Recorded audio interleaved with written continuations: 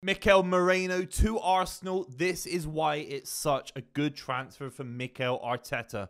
The transfer is consisting of a £30 million fee to Real Sociedad for someone who's 28, in their prime, just come off the back of Champions League football and, of course, winning the European Championships. I think this is a really, really good transfer for a number of reasons. But let's just start off with who this player is. 6'2". He's built like a centre-back, really, but he's got this kind of mobility and this flexibility. He can play anywhere in the midfield. I think he even came on for Yamal in the final and kind of played right mid, only for a few minutes, of course. But he's someone who's very, very tactically flexible, two-footed. He can get out of a press. He can kind of play his way out of a press very, very well. Very, very good passing range. And even for £30 million, this is kind of added value. Arsenal getting a midfielder that can score goals in the box. He's got a great header on him, and he's scored quite a few goals for Sociedad from a kind of deeper midfield position. So I think this is a fantastic transfer in terms of the full package of what you're getting for relatively little. Today's market, I mean, is he better than Enzo Fernandez? Yes. A third of the price in his prime. And he's just come off of kind of being at Sociedad since 2018 when he first broke into the side. So he's got such a long kind of pedigree at the highest level, very, very highly rated in Spain, and he just complements Mikel Arteta's side. A lot of these transfers, Calafiori, Merino, Havertz last season, Declan Rice last season, we have to be honest and say they've not really made any waves. They've been fantastic in terms of performances. I'm saying there's been no drama. There's been no kind of debate around any of the transfers in the last couple of windows. I think they all just fit in this Arteta mould. And I think Moreno is going to have a very, very similar role at Arsenal. I don't think there's been many flops for Mikel Arteta in the last few years. And I think he'll come in and complement the squad massively. I actually think this transfer helps two big players for Arsenal. The first one is Kai Havertz. This guy scored 13 league goals last season. I think he contributed his fair share in terms of finishes and nicking in there and getting a few goals. He did. We have to be real and say that. Did he play enough in that position, particularly at the start of last season, to really get the gist of it, to have a full season as basically a number 9? He didn't, because he was at various points dropping back into midfield. At the start of last season, he was playing in midfield. I think Partey was injured. There was this kind of rotation between Jorginho, Declan Rice, and of course, Odegaard was in there as well. And Kai Havertz found himself as an attacking midfielder where I thought he was very, very limited. And I think he isn't a very good attacking midfielder. We have to be honest about that. I think he can link up play decently well, doesn't control the game well enough. He's always looking to get on the end of things. And he's more of he's a bit like that Xerxes kind of false, 9.5 kind of vibe. And I think playing as a false 9, he definitely has more of an impact on the game.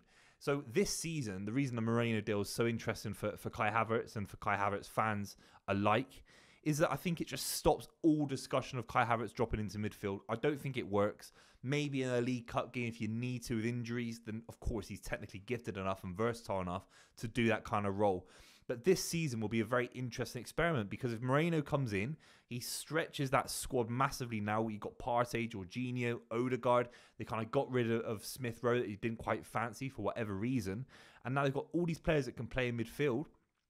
Havertz now has a clear run at playing as a number 9 all season. He started up front against Wolves, was fantastic in terms of the header. It was a good striker's finish in the box, good solid header. And I think in his mind, I think Kai Havertz in his mind thinks, if I just got a clear run as a false 9, number 9, whatever you want to say, because of someone like Moreno coming in and kind of guaranteeing up that midfield position, I don't have to drop in deep anymore.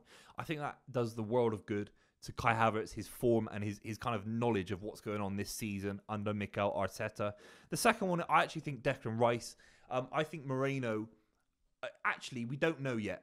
The truth is, we don't know yet. We don't know if actually Mikel Moreno will have more of an impact going forward in the Premier League. There's a world he could actually be the box-to-box midfielder that a lot of people thought Declan Rice would be.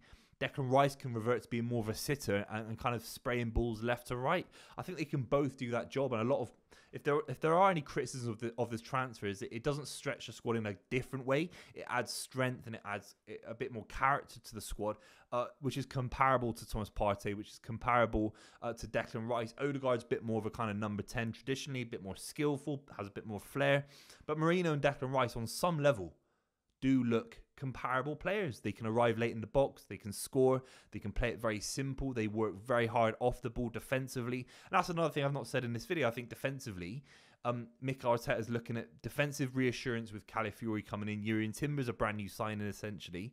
The keeper's sorted now. I think they'll even move Aaron Ramsey on in the next few weeks. I can see that happening for financial reasons as well as anything else. And the midfield now, I just don't think... How do you play through a midfield that has the legs of Declan Rice, has the legs of Merino, the legs of Partey, who I think has to stay in this side as well for rotation, particularly in those big Champions League games? I think his experience is crucial. You now have Partey, Jorginho at the base, Declan Rice and Merino rotating with Odegaard, and Merino can even play on that right hand side as well. You can have Merino and Declan Rice. That's why it's so interesting. It adds this depth to the Arsenal 11, particularly in those later February, March Champions League games where he's got Champions League experience. But the big thing is Declan Rice. We can't forget, £100 million midfielder, scored a few great goals last season. The one against Chelsea was absolutely fantastic, where he bends it around the defender, bends it around the keeper.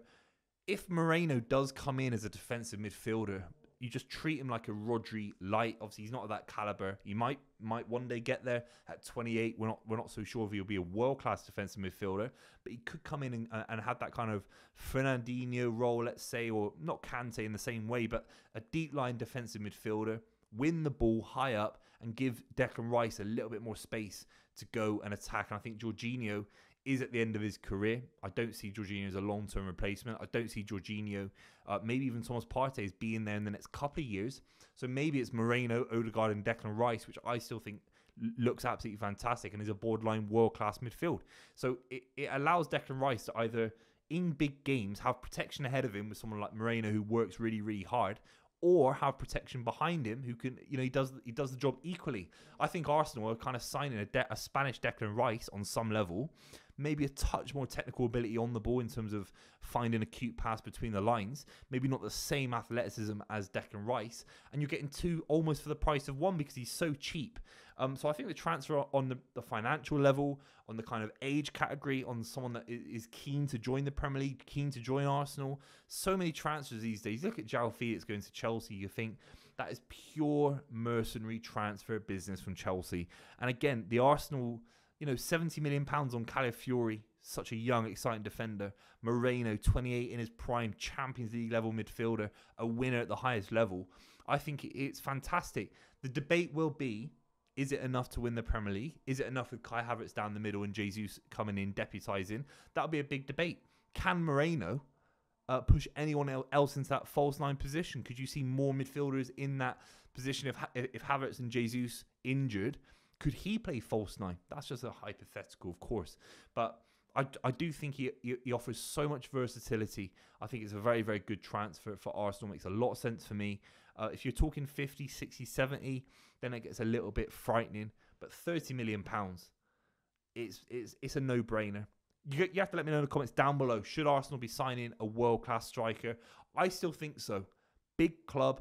Haven't won the league in 20 years. There's money. I know PSR is coming a little bit close. They might not have sold everyone they want to sell so far this summer.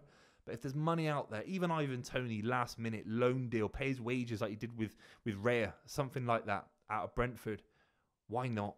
I think Arsenal need a little bit more. But Merino certainly takes them. It's almost like for like with Ilkay Gundogan coming to Man City. Obviously different caliber of player.